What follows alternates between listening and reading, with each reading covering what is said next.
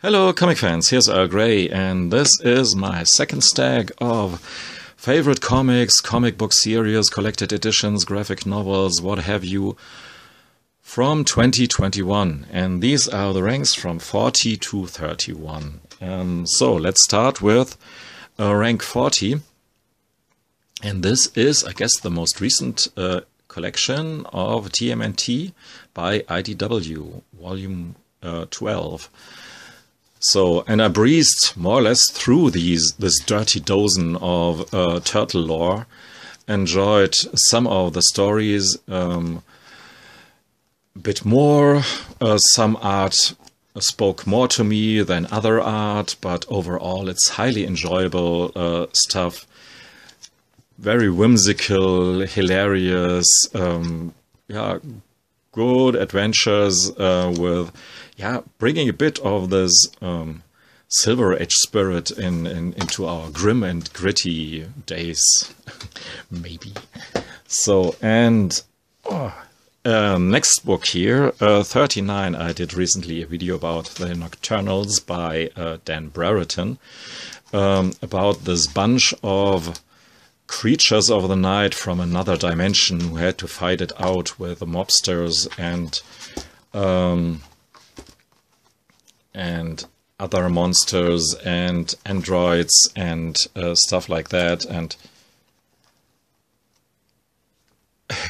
if the art is nothing for you, I mean, this book won't do anything for you, but because the art is really here the factor that should pull you in and through these stories, who are not so special, I mean, but they have androids and monsters and the Gun Witch.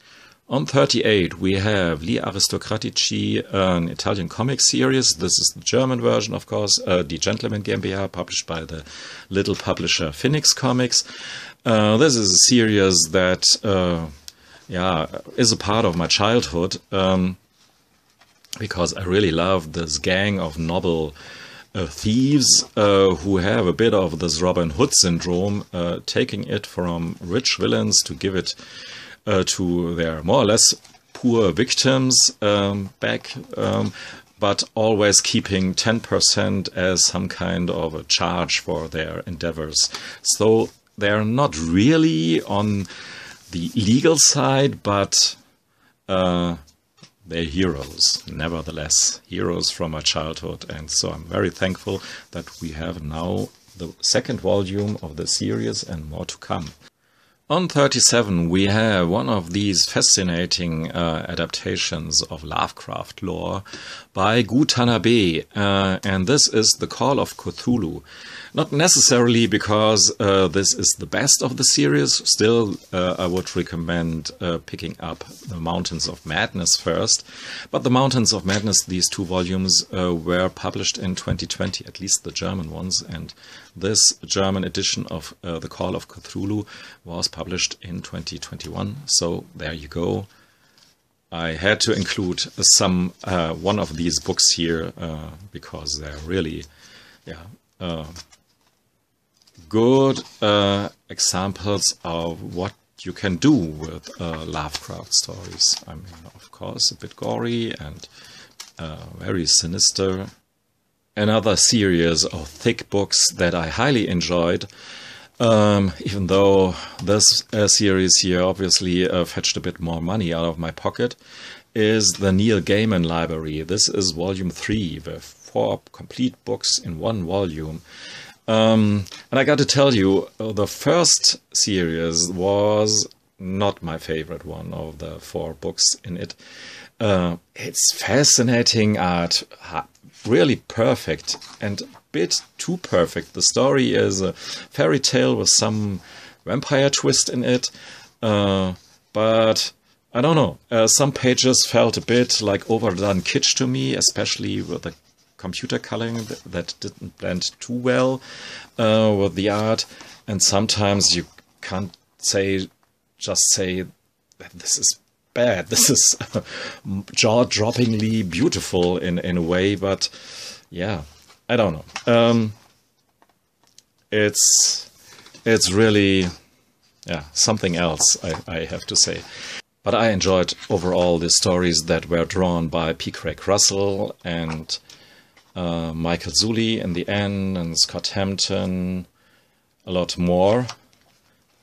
And they had really this, whether you like it or not, I like Neil Gaiman and his melancholy and his laconic voice in these stories. Even though you have sometimes a bit like here, the problem or the inclination of the cartoonists to keep as much of these precious Neil Gaiman sentences as possible, and so it feels a bit like illustrated story to me. Same with the American Gods, but here the art is in these stories better, much better, and so sort of the experiment to blend Neil Gaiman with pictures and text is more successful overall. My favorite one is actually the one here drawn by Troy Nixey, a werewolf story with a twist, the end of the world again. On 35 we have 6 Sidekicks of Trigger Keaton. This is one of the 2 comic book series that I had to include here in my top 50 list. It's written by Carl Starks and drawn by Chris Schweitzer with this very deliberately undynamic line style, but his cartooning is not undynamic and pretty interesting, and serves the purpose here more than just serviceable.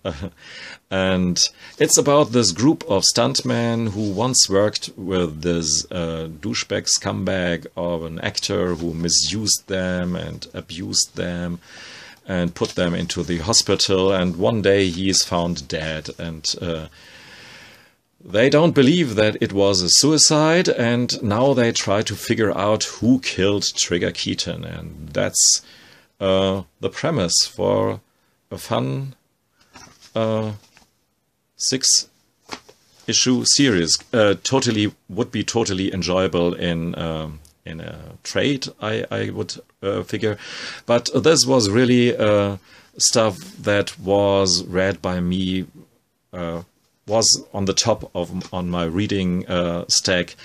Each month when I got an issue, I read it straight away, and I got a bit of the excitement of the Wednesday Warriors from the other side of the pond. Some other comic books still wait to be read by me, for instance, and most notably The Dreaming, The Waking Hours. Didn't have managed to read that series. When they're piling up, you know, then it's just finding the right time when you can binge through all of them. On 34 we have a child of our virus-written times, and that's Mike Mignola's Quarantine Sketchbook. Mignola did a series of drawings, not all of them Hellboy related. Actually, the least part of this here is really Hellboy related. Other stuff is just goofy nonsense, but nonsense drawn by Mike Mignola is always fantastic. So he did the series of drawings, and they were auctioned for a good cause, and they made this book out of it. Arguably this book could have been made differently, without the frame and smaller and cheaper, or in this size, but you could have made the drawings a bit bigger. Either way, beautiful book anyways, and very glad to have this one here. On 33 we have the real Hellboy, even though some would argue that this is not the real Hellboy because there's no Mike Mignola drawn story within this tome. But I really like the whole Hellboy universe, even though I have to say that from all the Hellboy stories, probably Sledgehammer 44, which is included here, impressed me the least. It's a bit stretched out and yeah, kind of generic. Even though when I reread the story in this tome here, I have to say it's cooler than I remembered, especially with this Black Flame character and all. That's not too bad, I have to say. And the first story was even better. But by far my favorite in this book here is The Visitor, How and Why He Stayed. That's a fantastic story, and maybe you have wondered in Seed of Destruction and Conqueror Worm, what's this alien here all about? He appeared a bit out of nothing in that story, and we get now the tale of this alien guy who blends with the humans and was sent to Earth actually to kill Hellboy, but then he believed in Hellboy as a character, that he can improve, and that he's maybe needed for humanity, and so on. And so we see his life and we see Hellboy's life from an outside perspective, and it's just heartwarming, fun, one of these stories that really makes the whole Hellboy universe so special and showcase what you can do with it. The art was, by the way, by Paul Grist, who started the series pretty Mike Mignola-ish, but later on was bold enough, and for good reasons, to develop or to put out his own cartooning style. On 32 we have the next iteration of Data Loss by Charles Burns, Volume 2.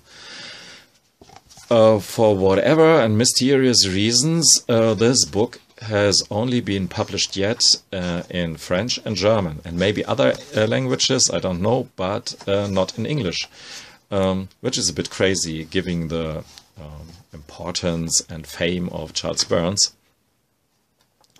The story here is a mix, I would say, between Black Hole and the X'd Out trilogy. So we have again a coming-of-age story combined with some horror elements, but they are toned down, and the crazy part is a bit toned down, and it's still more a coming-of-age story of these teenagers with some disturbing elements, of course. But it's still not as crazy as X'd Out, else it would rank higher in my list. But still, very fun, very good book, actually. And wrapping up today's part of my top 50 list here is rank 31, and that's Philippe Druyer's Lone Sloan Delirious 2. I guess this is the lowest ranking Philippe Druyer book ever in one of my lists. Pretty sure, of course. And but yeah, it was done over more than 2 decades, and it really shows it's more than just a bit jumpy, and the storytelling literally forgets his protagonists towards the end. Amidst all these glorious double-page landscapes of hellish sci-fi fantasy scenario, it's really beautiful, but the story fizzles out in the end. But yeah, it's still Philippe Druyer, and still you have to get the stuff here. Maybe watch my video to have a bit deeper look inside this book here, and that's all for now. And the ranks 40 to 31, and let's put them here in a more decorative fashion so that we can do a snappy, come on, thumbnail for it.